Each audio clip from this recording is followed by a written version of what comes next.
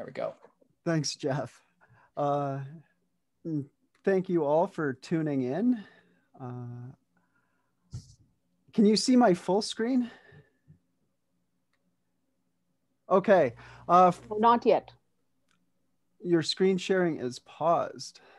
Resume sharing. Now do you see it? Oh. No.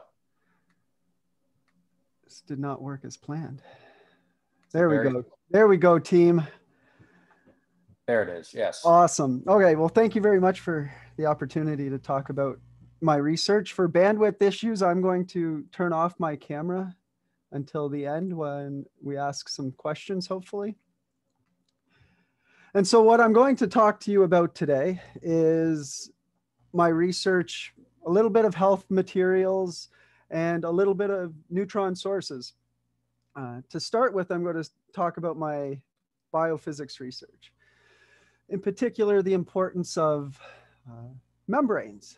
And so you can think of the cell membrane in biology similar to that of the frame of a car. It doesn't operate, doesn't work without it, but it doesn't always get the same kind of attention that it would deserve. Whereas proteins are like the engine, and whenever somebody takes their car into the shop, it's always engine related kind of work. And so it gets far more attention, although they're both equally important. And so the way my group approaches these membrane problems is we look for a good compromise between a complex system. So the cell membrane itself is extremely complex. We're talking about hundreds to thousands of different biomolecules incorporated into this, this biological structure. And so this is too complex to try to investigate from a first principles type approach. There's just too many moving parts. You can go to the extreme though, and have too simple of a system where you only have maybe one or two lipids and they're uniformly mixed. And this isn't overly representative either. And so what we look for is this compromise between complexity and the ability to still tease out fundamental interactions from our systems. And we primarily do this using neutron scattering, or using neutrons to probe, because these structures are too small to see with a traditional optical microscope. And so one of the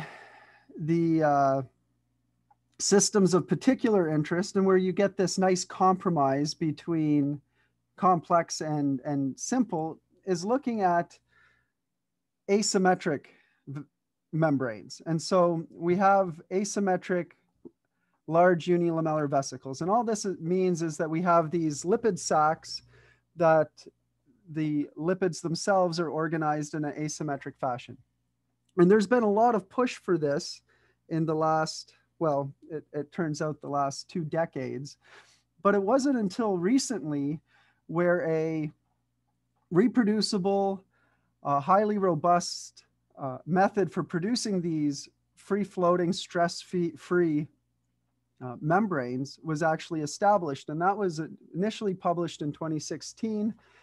And then a couple of years later, after groups got to work on this, the catalog of these asymmetric membranes was actually populated with quite a few different types of membranes. Now, don't worry too much about the POPC or DMPC. These are just different codes for different lipids.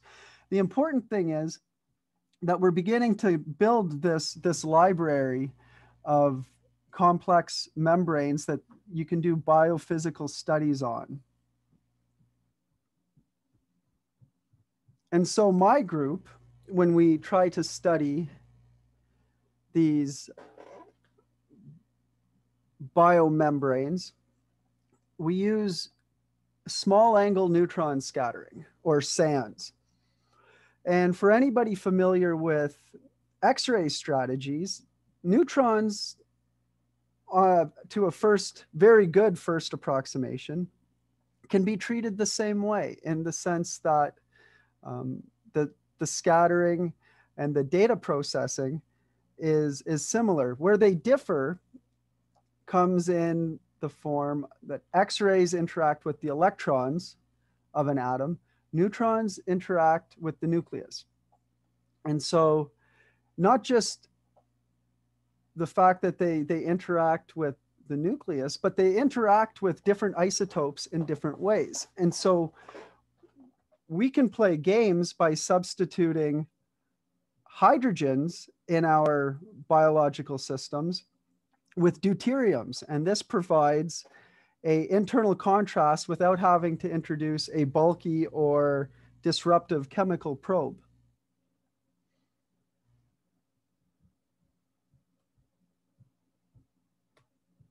And so there's been a growing effort using SANS to study these asymmetric vesicles. And what we have here are two SANS curves, one in black for an asymmetric bilayer and for a symmetric bilayer in red. And so this is idealized experimental data. And so you can see that there's a characteristic liftoff in the SANS data if the system is asymmetric. And this stems from the fact that you lose your centrosymmetry in the structure. And so you can't simply treat the data with a cosine, but you actually have to treat it with both a sine and a cosine. And so this is how we get these nice characteristic liftoffs. And so one thing my group wants to do is understand not only the structure, but how do these lipids move within the bilayer? And one of the movements that SANS is particularly well suited to measure is that of lipid flip-flop.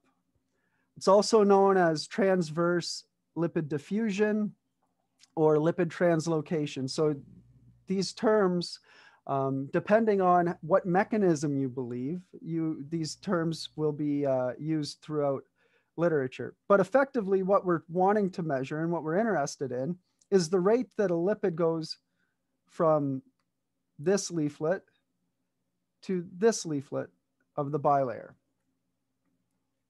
And so that's what I'm going to talk to you about now. And so because I broke this talk into two sections, I'll give my acknowledgements for this up front. And so the bulk of this work has been done by Michael Nguyen. He's a senior PhD student in my lab with support from both my other senior PhD student, Mitch DiPasquale, and a former master's student of mine, Brett Rickard.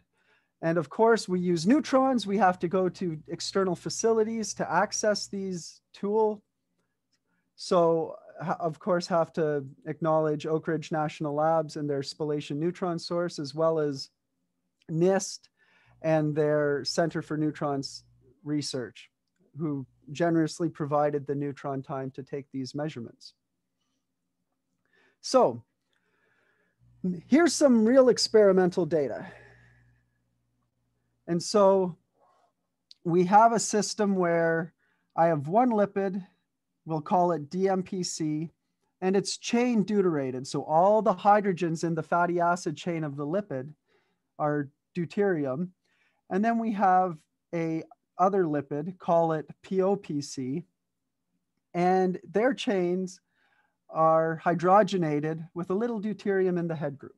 And so you can see how we're introducing a large amount of contrast into the system by substituting deuterium for hydrogen. And so this is what the data looks like for a symmetric bilayer. And we call it a scrambled bilayer because when you generate asymmetry, or when a cell generates asymmetry, it costs energy and it's not its equilibrium state. So the membrane wants to drive to a symmetric or scrambled form. And so this is where using the term scrambled arrives from.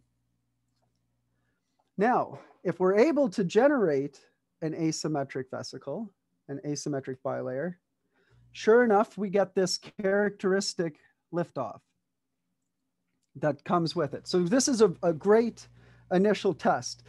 Can we actually see the asymmetry of the bilayer experimentally? Because as I showed you before, theoretically, we should be able to. And the theoretical curves and our actual experimental data look very similar. So this is an excellent sign that we're moving in the right direction. So let's, instead of taking this static picture of a asymmetric bilayer, let's monitor it over time. No perturbations to the system, just fix it at a fixed temperature. So say 37 degrees Celsius, which is our body temperature. And just monitor the SANS curve and see how it changes with time. Well, we did this. And you can see in the plot, we have our scrambled curve, which we artificially scrambled. And then we have our asymmetric bilayer at time 0 in black, 11 hours later in red, and 28 hours later in the pink, and then purple is 65 or 68 hours later. So this is a very, very long time in the scale of a neutron experiment. And we get very, very little change in the degree of asymmetry of the system. So this experiment here isn't a very good demonstration of the fact of measuring the kinetics, because we haven't been able to see anything change over the course of the whole measurement. And so the next step is, are we able to somehow speed this process up in order to monitor it using neutrons? And so what we did was incorporated a pore-forming peptide called gramicidin. Now, gramicidin is an antimicrobial peptide, and its mechanism of action is it forms these pores or channels in the membrane and causes the cell to leak out its internal components. And so it had been shown using other strategies that gramicidin can actually induce flip-flop. And so are we able to reproduce this kind of observation using SANS? Well, it turns out that yes, we are. So over a similar time range in an asymmetric vesicle containing gramicidin, we can see we get this nice systematic change over time as the bilayer scrambles. And to make it a little more obvious, our gramicidin free versus gramicidin, we can plot the change in intensity, a normalized change in intensity as a function of time, and extract out a rate constant, but also the half-life of the asymmetry. And you can, it's quite obvious that the gramicidin decreases the lifetime of that asymmetry significantly. So this is great. We've demonstrated that we can use SANS to monitor the lipid flip-flop. So now let's do something with it. Let's look at let's look at some systems where we can ask scientific questions. So one question that I was particularly interested in is, what are the modes of actions of antimicrobial peptides, but also how does the spore structure of the peptide influence the flip-flop rate? So you can have a barrel stave pore where the protein lines the whole interior of the pore and no lipids are needed to shield the hydrocarbon chains from water. However, you can have toroidal pores, like we have with melatonin, which melatonin is actually bee venom, or in bee venom, I should say. And it forms pores where it's a combination of the lipids and the protein that lines the interior of the pore. And so these are two very different structures. And one could postulate that the rate of flip-flop, or the rate of migration of a lipid from one leaflet to the other, would differ given these two pore systems. Now, as a way of control for these experiments, we introduce a peptide called FLIP, which is the pH low insertion peptide. Now, this peptide is used for different cancer treatments because at high pHs, it sits on the surface of the cell membrane, but at low pHs, it actually inserts itself. And this is useful in cancer treatment because many cancer tissues are acidic or have low pHs. And so using the same molecule, we're able to test two different environments for the peptide and how it will impact lipid flip-flop.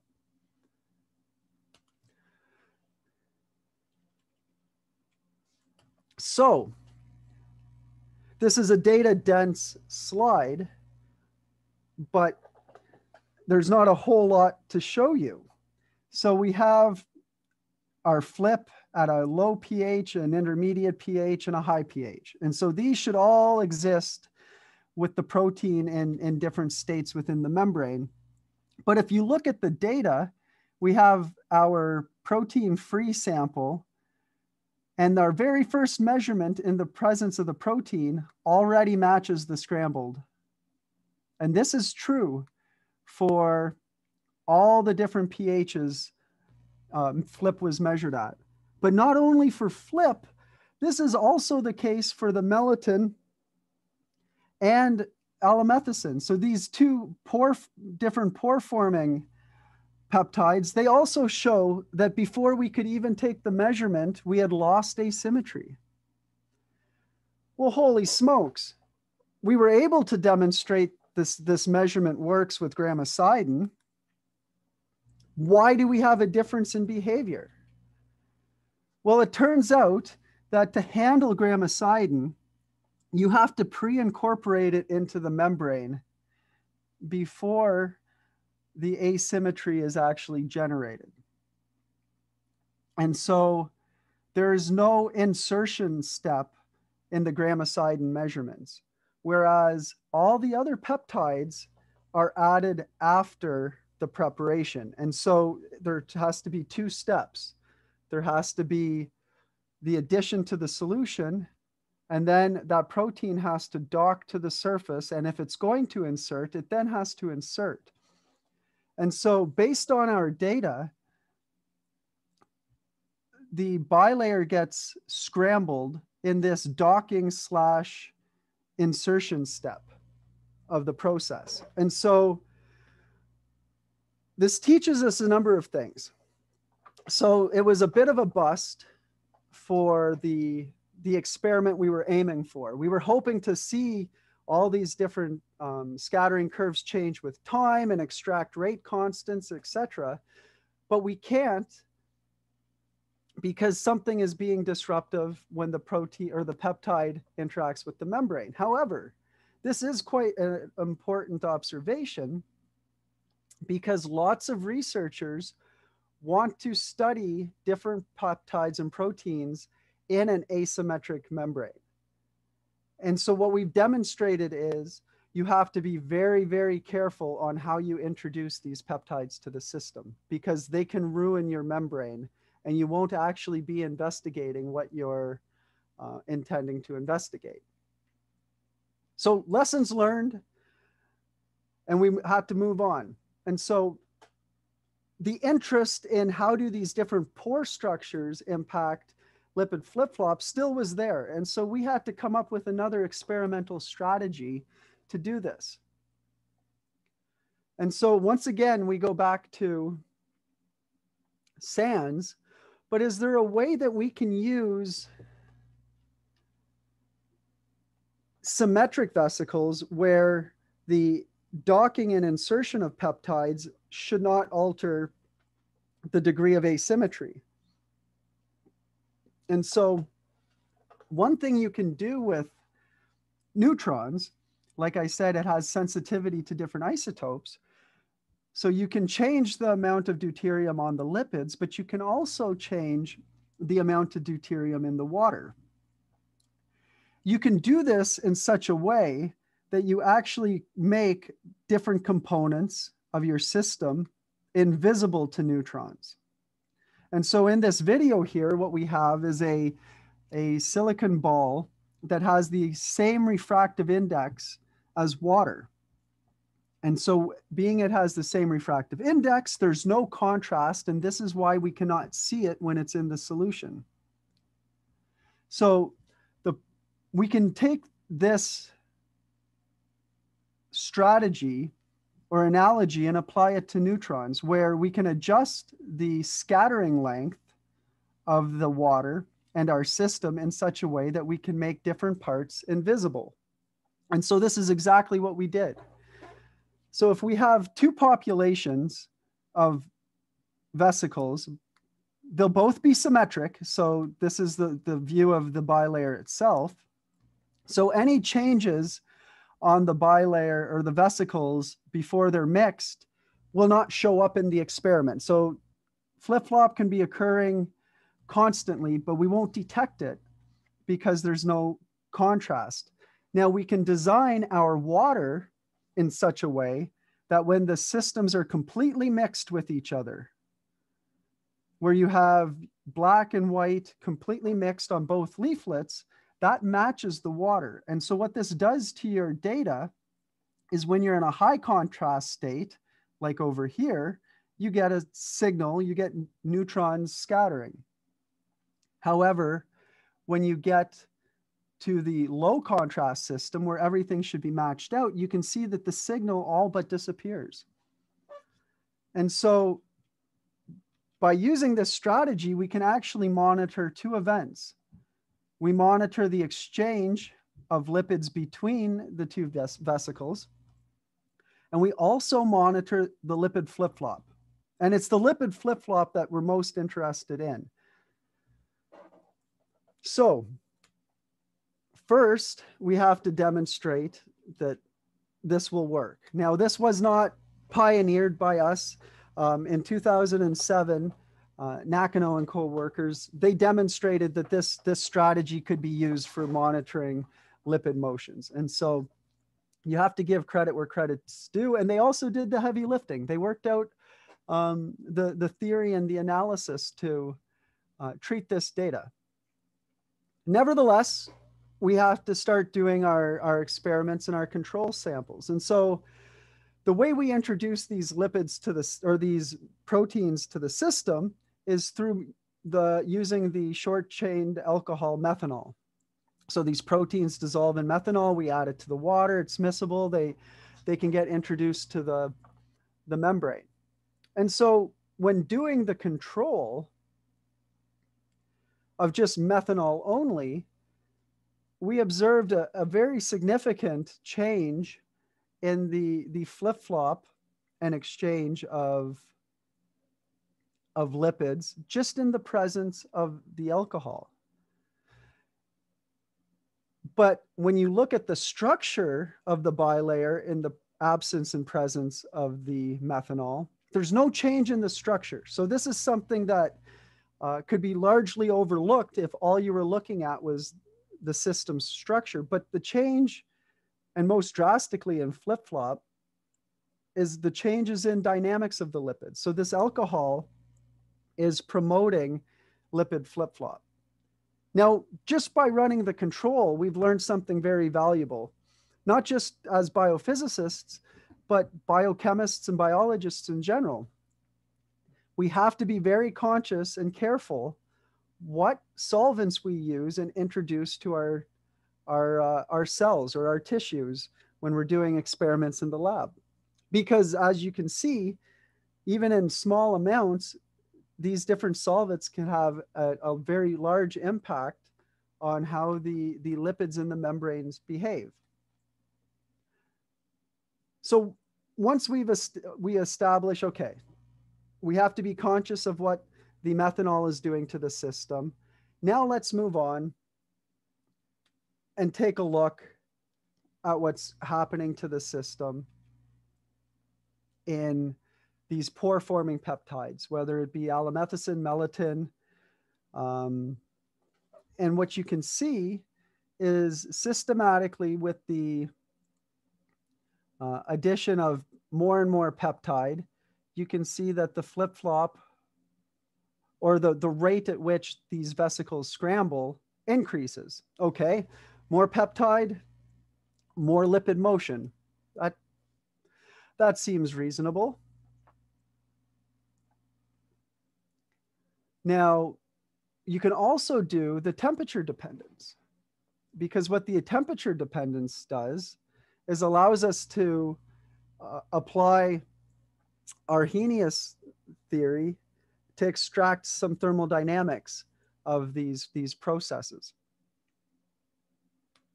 And the reason we choose 1 to 40 as the lipid to peptide ratio, or the peptide to lipid ratio, is because it's been demonstrated in the past and generally accepted that that these form stable pores at that P to L ratio. And this is what we were looking for, is stable pores. And so when you look at the exchange of the system versus our methanol standard curve, you can see that, you know, there's minor perturbation to alamethicin, but the melittin seems relatively unperturbed until we get to the very high P to L ratio. But what we're more interested in is the flip-flop. And you can see that the flip-flop, or the half-life of the asymmetry, is drastically reduced in the presence of these peptides until you get to this high P to L ratio. And then it's hard to distinguish the impact of the peptide versus the methanol.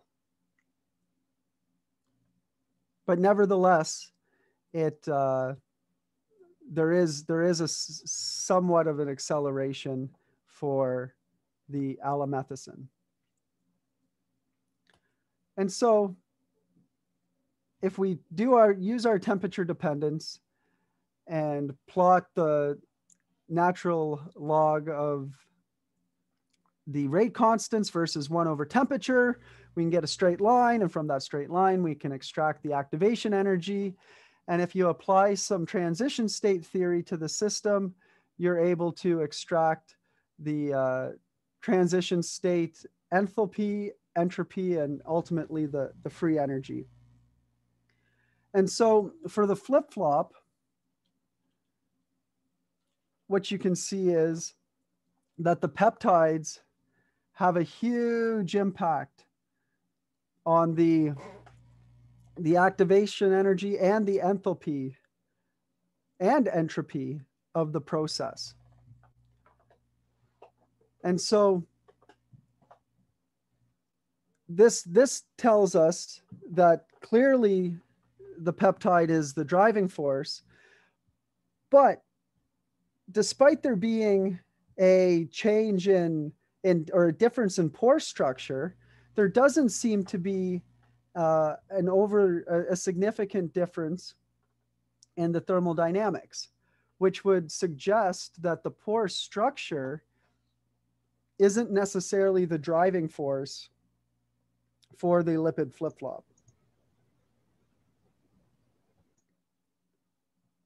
And so with this part of the talk, I hope I've convinced you that neutrons can be used to study the lipid flip-flop, or the transverse diffusion of lipids, whether it be in the presence or absence of peptide, that as scientists that work with biological systems, we need to be mindful of the binding and insertion of different molecules into the membrane and the implications it could have.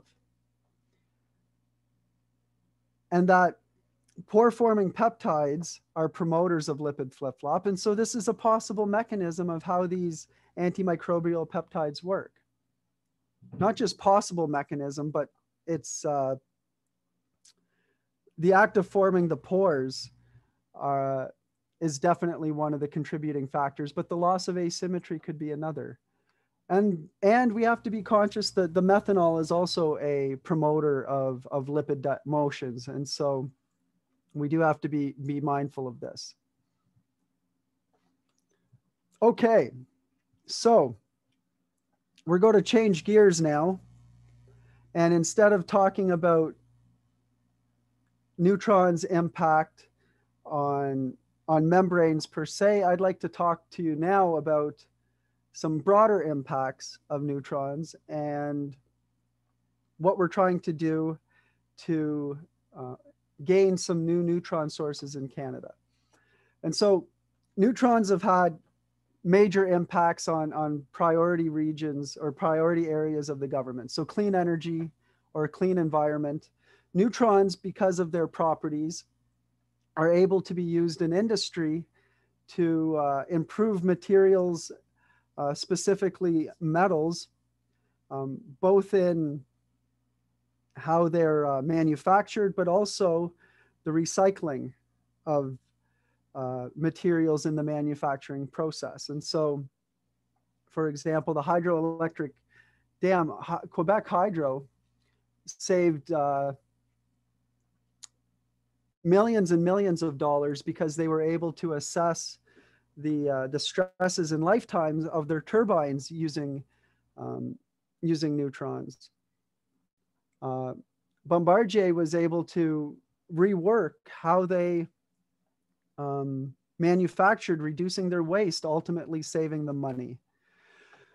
We were able to assess the structure of aging infrastructure in our military using neutrons. And because of the isotopic properties or interactions of neutrons, you can actually watch water being uptaken in novel types of crops or drought-resistant crops. And so they have all these applications outside of what I talked to you about previously. And this is because a neutron has a neutral charge. And because they have a neutral charge and they don't interact with the electron clouds, they're highly penetrating compared to their X-ray counterparts. They're sensitive to light isotopes. And so X-ray, it's very difficult studying the location of hydrogen, whereas with neutrons, hydrogen lights up. Neutrons have a magnetic moment, and so they can be used to probe novel magnetic materials and quantum materials. You know, here's an example of just the true penetrating power of neutrons. So this is a lead container filled with a flower, and you can see that the neutrons penetrate right through the lead, and you can see the flower. And so the applications and implications of this are huge in terms of archaeology and forensic science and so on, where you can look inside of containers without having to open them. So where do we get our neutrons from? Well, there's a few different sources. So you can have a fission reactor. And so this is typically what comes to people's mind when they talk about the nuclear industry. You have uranium plus a neutron, and it gives you more neutrons. These are expensive. They're on the order of, you know, $1 billion plus the expense of running them. They have what you call a spallation source. Now, this is what they have in Oak Ridge National Labs. And this is using a high energy proton on a heavy metal target at extremely high energies. And these are quite expensive as well, on the order of $1 to $2 billion to build. And then there's this stripping reaction where it's a proton, a low energy proton, on a relatively light element, whether it's beryllium or lithium. And these are, like I said, a low energy proton, so has a small footprint. You don't need a vast accelerator infrastructure in order to produce the proton. So relatively speaking, it's inexpensive. It's on the order of $10 to $100 million rather than billions of dollars. They're very modular, so you can uniquely design them to suit the needs of the research community at the time. And we call these compact accelerator neutron sources. And so what we're working to do is actually build a compact accelerator neutron source prototype here at the University of Windsor. And I've been internally using the Windsor Center for Neutron Research, or the WinCNR, as the name of the facility. But this isn't an isolated endeavor. This is a University of Windsor led, with a very close connection to Triumph in BC, initiative. And we have 40 researchers from 19 institutions spanning 4 countries that are trying to work on this problem together. And so this prototype facility that we're aiming to build at the University of Windsor, well, we want to construct world-leading prototype. Well, how can you have a world-leading, but yet it's still just a prototype? Well, this is a relatively underdeveloped technology at this point. And so we have the potential to put together a instrument or machine that will allow competitive world-leading research, even though it is a prototype. And so the 3 primary research cases that we'd like to use using this technology is small angle neutron scattering. As you've seen from the first part of my talk, this is a technique that is quite important to my research. Neutron imaging, and so that picture of the flower in the lead flask, this is neutron imaging. And so this can be applied to various areas. And then a cancer therapy that is underdeveloped in North America, and there's only, I believe, 2 clinically approved facilities worldwide. And so we have the chance to enter into this area right at the ground stage. And also this facility will be able to support medical isotopes to the local hospital. And so we have our prototype, but there's various aspects that need to be addressed and research to be done at each stage. So the accelerator and target system, well, there needs to be work done and research done on what's the best accelerator to do this. What's the target geometry? What's the target material? And so we have graduate students and postdocs right now working on this very problem. What does our BNCT facility look like? What are the requirements for it? Producing the medical isotopes. Well, this is more of a service to our community, but it'll still take students and researchers to complete. And then the materials research that's made possible through the beam lines. And so Triumph, in collaboration with us, they're really working on the accelerator target moderator. And so what is the accelerator requirements in order to produce this prototype? What are the target materials? And it's not just what material will give you the most neutrons, but what material can handle the energies of protons without melting or some other form of catastrophic failure. How do you get those neutrons out after they're produced. All of these different problems remain even if you have a large amount of neutrons produced at the target. Our materials research. So we hope to have a SANS instrument that we can study different biological systems. And Windsor has a rich research group of different stretchable electronics and different stretchable polymers, as well as fuel cells. And so our diffraction instruments will be able to really lend themselves to the different strengths that Windsor has. Our neutron imaging. So this is something that's largely desired by the Canadian nuclear laboratories, who are helping design this instrument. And this stems from nuclear forensics. So from 50, 60 years ago, you dig up a flask, you don't know what's inside it. The labeling, the regulations back then weren't the same. How do we know what's inside this material or this vessel without opening it? Well, neutron imaging is an excellent way to do this. We have an excellent forensics program here at Windsor that would largely benefit from having access to these cutting edge and non-traditional strategies that can be applied to forensics. Archaeology, again, non-destructive techniques to look inside of materials. Our boron neutron capture therapy. And so this is a very powerful, highly targeted technique. And the way it works is you inject the patient with a boron 10, so the isotope boron 10, with some sort of tumor targeting agent. And so the boron will build up inside the cancerous cells of the tumor.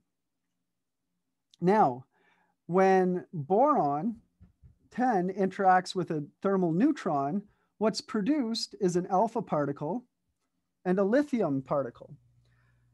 Well, both of these particles, the alpha and the lithium, impart all of their energy over a very, very short distance. In fact, when it's produced, all that energy is imparted onto the cell that it's produced in. And so thus it kills the cancer from within. And so this is what makes it so powerful. If you can get that boron 10 agent to the tumor, you have very, very targeted and specific cell death, leaving the surrounding cells intact.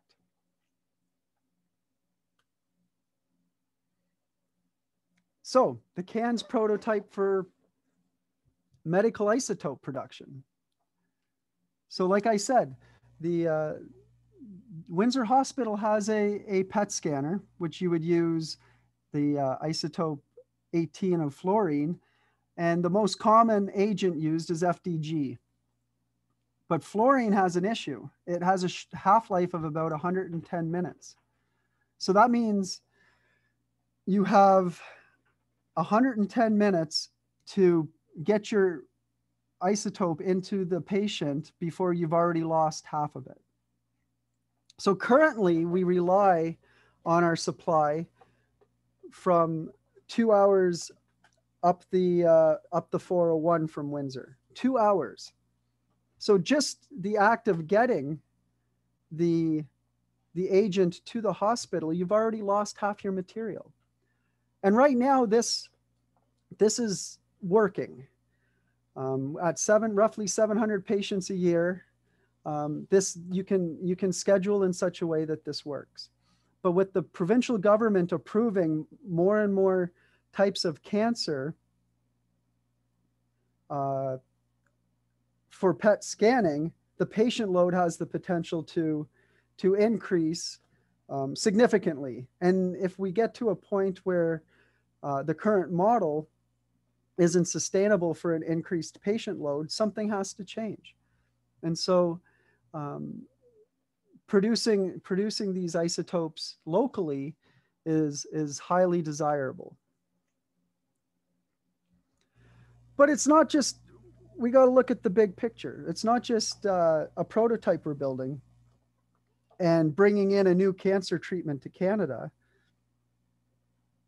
But we can further develop the technology, the target moderator technology, make it better, build larger facilities.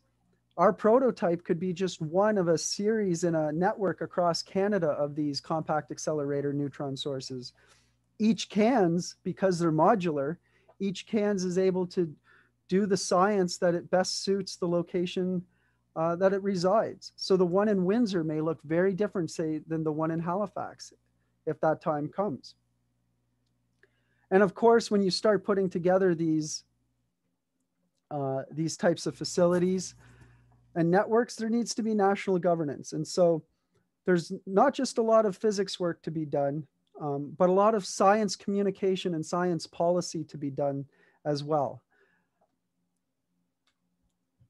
And with that, I'd like to acknowledge the postdoc and the PhD student who is working on this project, the leadership team in terms of the design of the facility, and our funders and in-kind contributors to this project.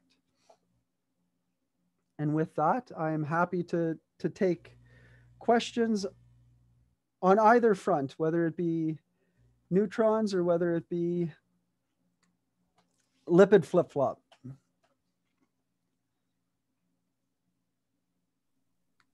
All right, well, thank you, Drew. And if anyone has a question, please use the raise hand feature. And then when you're acknowledged, you can unmute yourself and ask the question. Or if you don't want to do that, you can put it into the chat.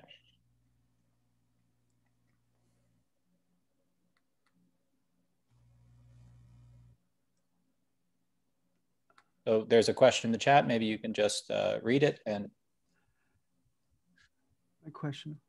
So why do the neutrons penetrate through the lead, but not the flower? Do they scatter differently? If so, why? Okay, so let's go back to this figure. So they go through the lead because lead to a neutron, it's not on this particular figure, but you can get the idea if you compare iron with X-rays to iron with a neutron. You can see that its cross-section is very small, which means that the neutron has a lower probability of interacting with the nucleus of a lead compared to, say, other elements. For example, hydrogen. And so what is a flower? Well, a flower's life. It's made up of cells, lipids. These lipids have hydrogen. So these flowers are highly hydrogenated, or in other words, lots of hydrogen is present. And so the neutron has a higher probability of interacting with those hydrogens than it does with, say, the lead. And so this is why it lights up. Now, the actual physics, why does it scatter differently? Well, there's a Nobel Prize waiting for somebody that can make those predictions. So right now, when we look at these, say, these cross sections, they're empirically determined. In other words, somebody has to go and measure them and then tabulate them in different books. For example, I have my big little book of neutron data. And so it has all the values that I need. But if you were able to come up with a theory that predicts this, there's highly likely a Nobel Prize in it for you. So I 100% encourage you to go and solve this problem.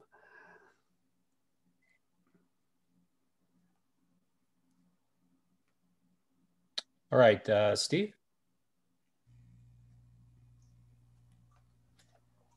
Yes, great talk, Drew. Thank you very much. I actually had a question on the same slide because I really want you to win that Nobel Prize. I'm putting all my money on you right now. So I guess you can't answer it, but literally one of my questions was just on the slide, is there a simple way I can understand why the cross section for hydrogen is like twice as big for deuterium when the nucleus of deuterium is twice as big as the nucleus of hydrogen when you said they interact with the nucleus? It seems so counterintuitive. Is there, just forget the big explanation. Is there a simple explanation for that? It's uncharged. The nucleus of deuterium is roughly twice the size. It's two nucleons, hydrogen's one nucleon. How can it be more likely to interact with the proton? I don't get it. I don't have a good, I'm sorry, Steve. I really don't have a good answer for you, because I glazed over this. There's not just a cross-section difference, but this little purple dot in the center, this implies that there's actually a phase shift. And so what happens with hydrogen in this case is a compound nucleus is formed, and then the neutron goes off. And so there's the phase shift in the scattered neutron from hydrogen. Deuterium and many other elements, most other elements, don't form this compound nucleus. Now that doesn't actually explain the large cross section, other than the fact there might be an added favorability for the neutron to interact with the proton, because it forms this this temporary proton neutron complex. But beyond that, it's unpredictable. Oh, okay. As far as I know. Now, I haven't dug deep into trying to predict it, because the in all practicality, you go to the tabulated values of cross sections anyways. So can I ask, is this data for thermal neutrons?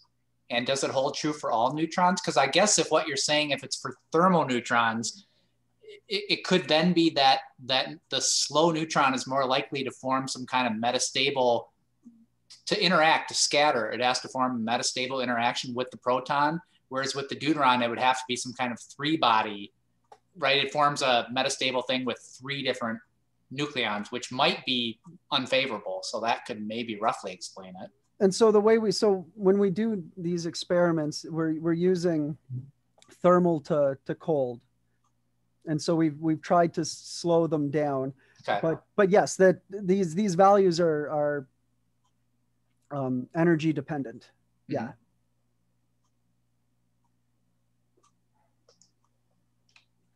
Okay, I have a question. So I don't see anybody's hand up. And yeah, maybe I can make a comment to this statement about why these things are large. You usually see quite a bit of hand waving with respect to, it has to do with resonance with respect to possible nuclear bound states, right? And for some cases, it seems like this is a sensible answer, but then you still have to know, well, how do we know the energy levels of each nucleus, right? Which is still an incredibly hard problem. Right, so my question was about this, the Windsor Center for Neutron Research. So something simple like just a diffraction, neutron elastic diffraction experiment would be well within the reach of something like this? Yes, yeah. Yes. So what we would be aiming in performance is similar to what a medium-sized reactor historically would yield, at least for the SANS instrument, the diffraction instrument. Okay. Is there any hope for anything inelastic? At the price tag and energies that we're going to be able to work with at a prototype level, so on the order of $10 million, the flux is pretty low for a time of flight instrument. However, this is why it's a prototype, and one could envision a future in Canada where there's a central facility that houses one of these $100 million pieces of equipment. And now that you would be aiming to gain enough flux in order to do an inelastic experiment. Okay, but this design, I don't remember what particularly you called it, but this design, and it's just, you can scale it up to that size. It's just the one that you're planning on is, given the funding constraints, is too small. Yeah, to the funding constraints, and you have to prove the technology before going bigger, because in order to get those fluxes, you'll be increasing the proton energy. And you do that, the safety surrounding it, the activation of materials, everything kind of goes up. And so we need to get it right small before we go big. Okay. But I know this is largely where your interest would lie. And it's too bad, because the Nobel Prize in Physics in 94 to Brockhaus was for his work in inelastic. And so that's something that, other than the triple axis at McMaster's nuclear reactor, that's all the capabilities we have for inelastic right now. Well, it's a start. Fair enough. Any other questions? I'm seeing. I have one there, Jeff. Okay. Let's let Drew talk about his science a little bit. So, Drew, if you go back to slide 5, maybe I have a simple question, 2 simple questions about your actual research, which is very, very cool. Slide. So one is a biological question. I think this is probably simple. Yes. Is there a simple way for me as a non-biophysicist to understand what the difference between a donor and acceptor lipid is? Yeah. So I didn't go into detail on the prep, but we can run through it. Now's your chance. Yeah. So the way we generate the asymmetry is, what we have is a population of donor lipids. So this donor lipid is the lipid that you want on the outer leaflet of your vesicle at the end. And so they're MLVs. So that means they're multilamellar vesicles. So that you can think of them as onion structures, where each layer of the onion is a bilayer itself. Okay. And so that's our donor lipid. And when you incubate it with a shuttling molecule like methyl beta cyclodextrin, which is a sugar macrocycle that can help shield the hydrophobic chains of the lipid, when you mix it with your acceptor vesicles, and so the acceptor is what you want on the inner leaflet. Okay. The outer leaflet of your acceptor will exchange with the donor material. And what you're left with are these asymmetric systems where you have donor lipid on the outside and acceptor lipid on the inside. And then you have to go through various cleaning procedures to get rid of the cyclodextrin and the waste donor until you're left with your asymmetric vesicle. Okay. But the terminology for donor and acceptor refers to what you want on the outer leaflet and what you want on the inner leaflet. Okay. And then if you just go ahead to slide 12, I just have one more question. Experimental question as an experimental physicist. So approximately like one of those curves, like curve A, can you give us some idea of how long does it take to accumulate the data from one of those curves? And what was the energy of the neutrons in that experiment? Okay, so it takes about, to get this type of data, so this gives us a fairly high degree of structural resolution. It takes about an hour per curve. Per curve, okay. Now, to answer your energy question, this was done at Oak Ridge. And so it's a time of flight, it's a spallation source. And so what happens is your proton hits the mercury target, and that's time 0. And then a wide range of neutron energies are released. And because we're working with an elastic setup, each neutron is counted when it hits your detector, and a timestamp is given to it. Okay. And so instead of using a single energy, we use a broader energy spread. So we use lots of energies in order to compensate for the fact that it's pulsed versus a steady state like a reactor. And so there's no single energy. The wavelength spread, I'd have to go back to the paper. I want to say it was on the order of 10%. But to put that into perspective, this data, each one of these curves took 3 minutes. And this was at a different instrument. And what we did here is we actually took out any of the energy selectors. And so what that does is it gives us a 40% wavelength spread or energy spread for the neutron, but it completely wipes out any structural information. We have no structural resolution. All we see is contrast.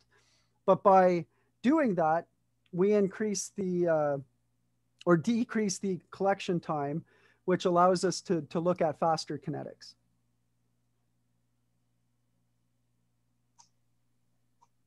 Okay, that makes sense. By the way, on this slide, that contrast matching idea was brilliant. I'm glad you gave credit to the people who came up with that. That's a brilliant idea. I would have loved to been the one to do that, but no, It was Nakano in 2007. Yeah, but what a great idea. That's when you see it, it seems so obvious, but that's just a brilliant idea. So love that. All right, I am not seeing any further questions. So let's thank Drew again and call it a day. Well, thank you very much.